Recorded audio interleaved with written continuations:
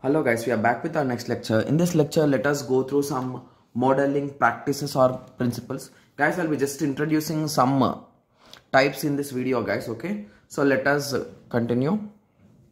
So modeling helps to understand the actual entity to be built.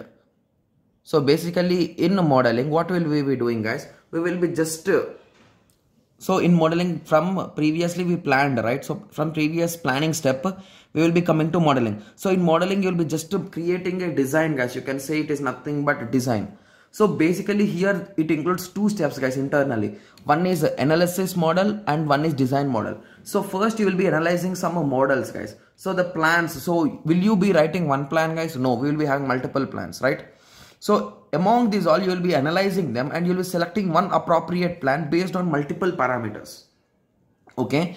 And the selected plan, you will be designing it. Got it?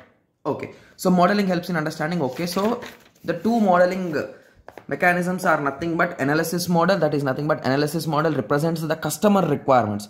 So it represents about information, functional and behavioral. Guys, will be discussing about analysis models in our future lectures like scenario based and everything. Don't worry.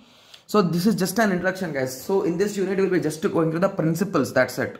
Okay. So design model, it is equivalent to architecture plan. So basically when you are constructing a building like civil engineer, he will be building a plan right in his computer in CAD software and somewhere he will be designing a plan. So that is comes under this design model. So we will be doing architectural design, user interface design, component level design. Guys, these three also will be discussing in our future lectures in one of our chapter. Okay. Okay. So I hope everyone got some basic idea on this. So in the next lecture, we will be going through the principles guys.